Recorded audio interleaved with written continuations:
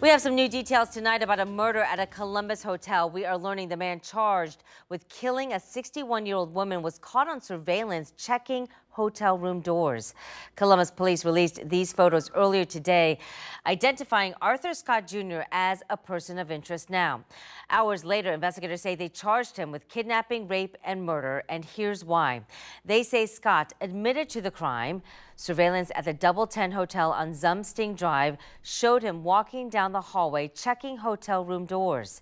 He entered a room where police say a woman later walked in. Lee Chu Lin was later found nude, and police say she was badly beaten. Scott is set to be arraigned on Monday morning.